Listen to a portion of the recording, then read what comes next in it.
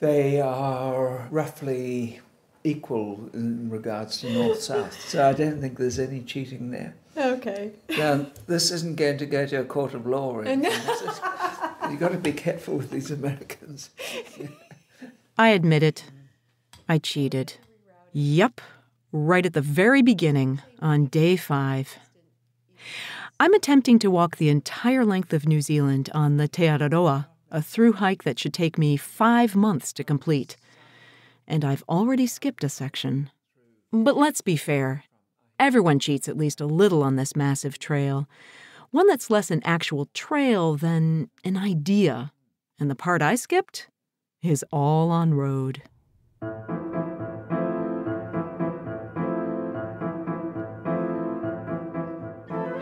I'm Allison Young, and this is the P-Rag, Unfiltered Adventures of the Blissful Hiker. I am the Blissful Hiker, sometime professional flutist, sometime voice artist, and full-time pedestrian. Every week I share with you what it's like on the trail, why anyone would want to walk that far, and while it may not be a glamorous life, why it's one of the most fulfilling. A big shout out to Lecky Trekking Poles for supporting the P-Rag podcast. If you want to be a blissful hiker, Lecky's should be in your hands. Distance by going. You're not making any progress south in a southward direction through. Does it count if cheating wasn't my idea? I'm staying with a friend of a friend of a friend, a lovely retired doctor who is beloved up here in the far, far north. Peter's home overlooks Ahipara Bay, and it was a quiet evening, just for 2, drinking wine under the olive trees, my tent the alley coop drying on his lush lawn in between rain showers, a pork belly dinner, lots of conversation, and finally, singing for one another. Fati fati taku pene. He wondered last night if I'd betray the mission by having him drive me to the next town, because the Te Araroa Trust had to divert the trail onto nearly 28 kilometers or 17 miles of hot tarmac, 5 kilometers of which they suggest, or rather require, the hiker hitch a ride, because it's all just too dangerous to walk on road. Other issues have intruded, too, like I already need to resupply at the store in the next town, Kaitaia. And Irene, my Kiwi friend, the one who brought me from the airport to the start of the trail and with whom I've walked with so far, already hitched a ride to town. If I insist on being resolute in walking this section, in big air quotes, I'd likely be walking all on my own. A bit of background here. The route has been diverted because the first of 4 Northland forests have been closed. The reason is the trees are dying. Kauris are massive conifers with a girth to rival American sequoias. They're ancient, dating back to the Jurassic period, with a beautiful flaky bark that hinders parasitic plants, and massive branches, though tiny leaves, but they dominate the forest canopy. For this dendrologist wannabe tree enthusiast, kauris are magnificent. So it's with great sorrow that they're being brought down by a microscopic fungus. Phytophthora agathidacida, or kauri dieback, moves through soil from tree to tree carried on the bottom of a tramper's shoes. It only takes a pinhead's worth to spread the fungus, so why take a chance? The Harakino forest is closed to everyone, yet the Raetea Forest is still open, and that's where we're headed this morning in Peter's Range Rover. He throws my pack in the boot, then heaves his own pack in after lacing up boots, planning to join us for at least the first few hours in completely new terrain. The road is narrow and winding as we head inland, away from the blowing sand on 90 Mile Beach, and in towards vivid green pasture land, cows lining up on the verge to cross when there's a break in traffic. Kiwis drive fast and always seem delighted to be out in their beautiful country. Peter shouting over the whine of the SUV to point out a marae or meeting house of local Maori. The 90 Mile Beach felt deserted, remote, and lonely. It's not an understatement to say I feel culture shock pulling into this massive parking lot of an equally massive box store called Pack and Save, just to pick up a few items for the coming days. Peter grabs his own trolley as we synchronize shop, the bulk sections of nuts and candy as delightfully decadent as walking into Willy Wonka's factory. We settle up and get moving again to pick up Irene at her friend's house, and Peter tells me with a grin that the shopkeepers gave him a bit of a sideways look, wondering who his young woman friend is shopping so early on a Saturday morning. Ha! Let 'em talk. We find Irene high up on a hill, a cluster of homes nestled in with a few barnyard creatures roaming about, and views to the surrounding mountains. I'm so glad we'll continue together, as she tells me that Amelia and Jean-Christophe kept walking on the road after the beach and are now a full day ahead. We bump and lurch up the Takahue Saddle Road to the Mangamuka route. The air is cool and fresh. The smell so different now. Sweetly pungent, earthy, and moist. At the start of the trek, we saw the mamaku, or the black tree fern, beautiful rimu, and Peter names the plants as we pass them on what is more a four-wheel drive road than trail, wide enough that we can all walk abreast. The light is dappled in a checkered pattern through massive tree ferns, with fiddleheads larger than my fist. We pass driveways with curious metal gates decorated with masks, sculptures, and keep out signs. It's easy walking slowly uphill, and we talk the entire way before Peter slows down to tell us he's heading back now. It kind of seems arbitrary to me since it's still early and the going's really good. But then he points to my left, to a tiny opening in the thick foliage. That's the way? In there? It's a trail about a meter wide. People have been here recently, I see, and have left footprints squished into deep mud already filled with coffee-colored water. They trail off and are lost in the bush, the track no longer a gradually ascending road on long switchbacks, but rather one aggressively cutting up the mountain now, straight up.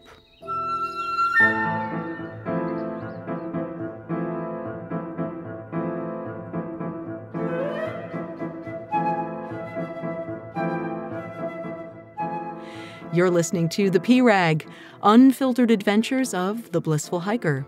I'm Alison Young, the Blissful Hiker, and it's day 5 of my epic long-distance walk of the Te Araroa, New Zealand's long pathway. If you're enjoying the storytelling, leave a comment at Apple Podcasts. That's the way other people can find the P-Rag.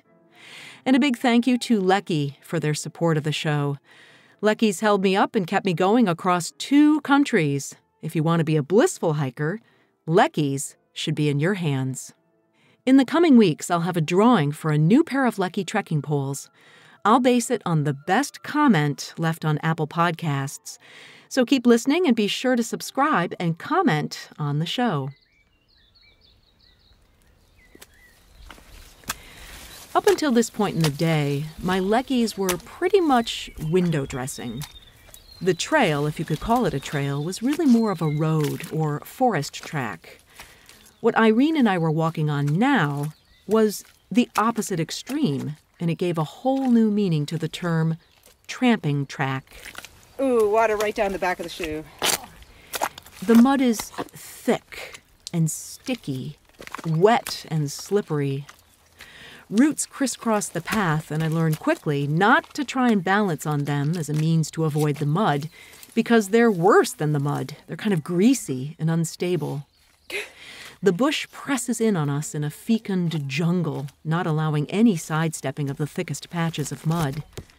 And it's not just up, but down and then back up again. No views at all giving us even the least hint where we are. The truth is, there's only one way to get through, and that's to simply plunge directly through it. I know there's a lesson hidden in this moment, one about persevering and pressing forward, facing obstacles straight on. But at this point, the sun streaming through and a friend bonding over slip-and-slide squishiness with me, I'm having fun. In the first minutes, I'm muddy up to my knees, the soft muck oozing through my running shoes, the rainwater cooling my feet. And Irene just keeps nattering away the entire time, since we dare not split up in this thick maze. She reminds me of Hiker B, my friend Brenda, who hiked with me on similarly rough conditions one rainy fall on the Border Route Trail in northern Minnesota. We saw practically no one in that wet, overgrown wilderness, but we saw loads of tracks from resident creatures: moose, bear, wolf, though never having the chance to actually see them since they could hear us coming from miles away. I clean it up. This forest, too, is thick with blowdown and mud, uphill and down and up again to Mangamuke Saddle. Slip and slide is all fun and games until you're hauling up a fully resupplied pack straight uphill in it. Hiker B often would say she longed for just 100 feet of joy. Here it's more like a meter of joy here and a meter of joy there, and you never really want to take your eyes off where you're putting your feet. My leckies save me from a muddy bum, and I walk with an animal gait, reaching forward and sort of crawling through. We take one brief look at a little view of bush-covered mountains undulating towards the horizon. Then we're right back in towards the summit and radio towers, a sign telling us they're 1 minute off the trail. It's too early to camp, but what a perfect blanket of grass in the sun. It's tomato soup and Hungarian salami for lunch, neither of us feeling particularly eager to move on. The trail goes up and down and up again. I think I already said that, didn't I? That's why they say you can only go 1 kilometer an hour. The fun, it's kind of wearing off a little. It's getting tiring, and it's getting late. Camping by a river tonight and a chance to rinse off this mud? That's a long way off. Irene and I are quiet in our thoughts as we keep walking. And then she stops and says, "A tui." It's not that I hadn't noticed the birds until now. There was a pretty steady racket of birds. But I was so focused on the mud, my eyes and ears aimed down, it took Irene's pointing out this fanciful creature for me to stop and listen.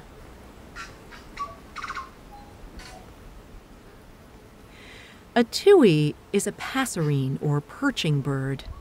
Their plumage is an oily purple and blue, but from my vantage, this one appeared all black, except for a tuft of white at its throat. Kind of like a minister, it waddled and throbbed as he would sing. But is sing the correct term? I hear bell-like sounds amidst clicks, cackles, creaks, groans, and wheezes. More like R2-D2 than any bird I'd ever heard before. I learned later that tuis can sound like two birds because of their bifurcated sound-producing organ called a syrinx. Our tui would let the silence grow in anticipation, then sing a song so loud like he'd never heard of using his inside voice. He follows us for a few steps before I say goodbye, and Irene assures me I'd hear more, and many, like parrots, mimicking precisely voices and sounds, sometimes to the utter annoyance of anyone close by. The trail plays tricks on me. Blue sky opens up and a summit appears near, but then the orange triangles point down, then around. I bring 3 liters of water to last the day with the intention of making it to a lovely stream just beyond the forest. But the afternoon gives way and the light begins to change, warming to a deep orange the tall rimu, covered in Dr. Seussian epiphytes and long black tendrily supplejack. This has got to be the hardest trail I've walked, and this is not my first rodeo. Epic Mud and I have been personally acquainted in Peru's Vilcabamba, Chile's Torres del Paine, and England's Pennines. But this is a combination of all 3, on steroids. A turn-you-around-on-trail mass of overgrowth, suck-off-your-shoe kind of mud, obscure the tripping hazards, giant ferns you'd ever seen, and most of it on a slope.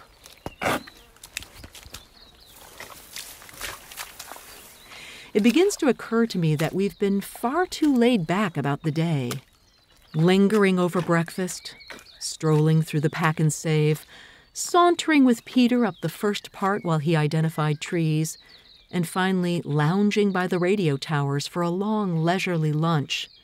It's all left us far behind schedule.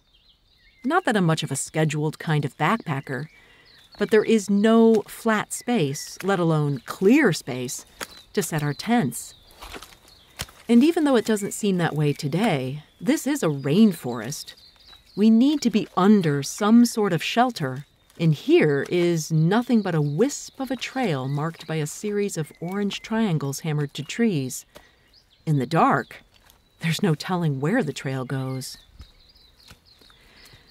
Later in my hike, I hear of a solo female hiker who got so turned around in the Raetea Forest, she just kept walking and walking after dark, fell down a waterfall, and somehow not only managed to survive the fall, but managed just enough cell service to call for help.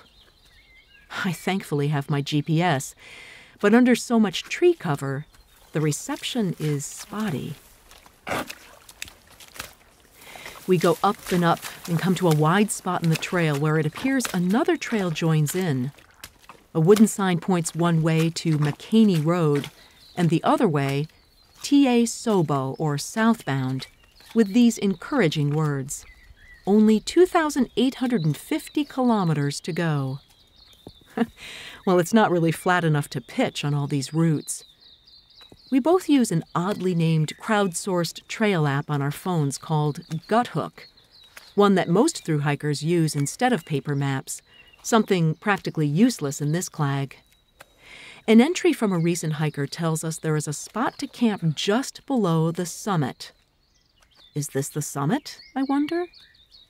The description goes on and is even more vague. A grassy area with some flat spots for a tent or two between kilometer mark 148 and 150. Considering we've been averaging 1 kilometer per hour, that's some spread. We press on, knowing we'll have to spend the night in this forest, and no matter what, it's got to be that grassy area. But as we pass what we think might be the summit, the trail comes to a dead end. It's blowdown in a tangled mass. We climb over, hugging a steep ridge, until the trail completely peters out. This doesn't feel right, Irene says, checking her app to see if there's any indication of the right way. Let's go back to that blowdown and just see. That's the best idea of the day, because just beyond the blowdown, hidden by branches and ferns fanning out, is an orange triangle pointing down. What we were walking on is called a herd trail. Everyone made the same mistake, and you get enough people walking that way, the wrong way begins to look like the right way.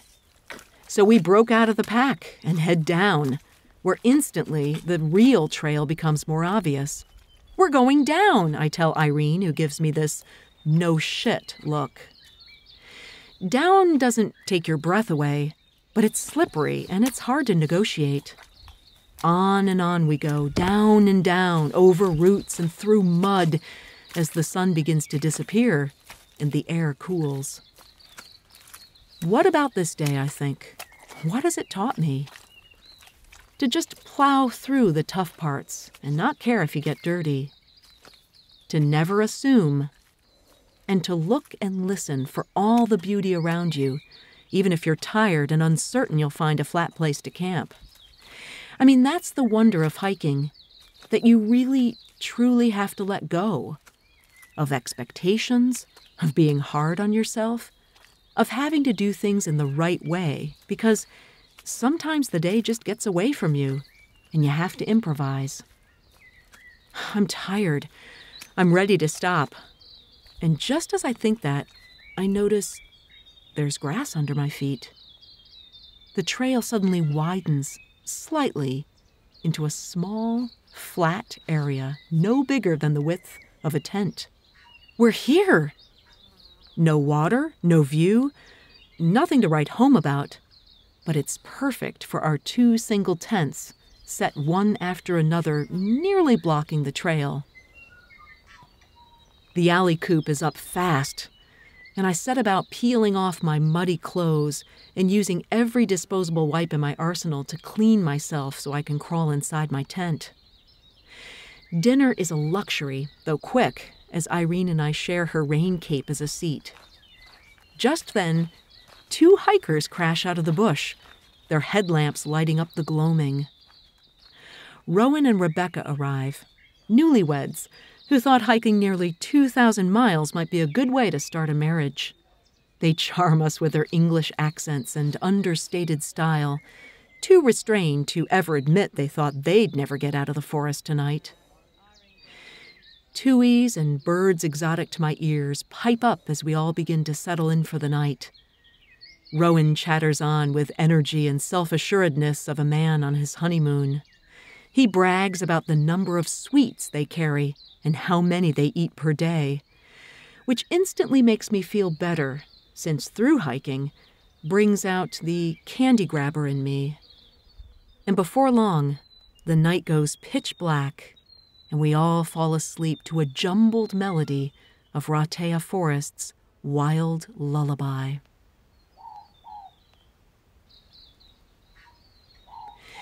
The P-Rag is supported by Lecky trekking poles. If you want to be a blissful hiker, Lecky's should be in your hands. You can subscribe to the show at theprag.com, Apple or Google Podcasts, or wherever you get your favorite podcasts. And if you're listening on Apple, take a moment to leave a review. That will help others discover the P-Rag. And soon you'll have a chance to win your very own Lecky trekking poles.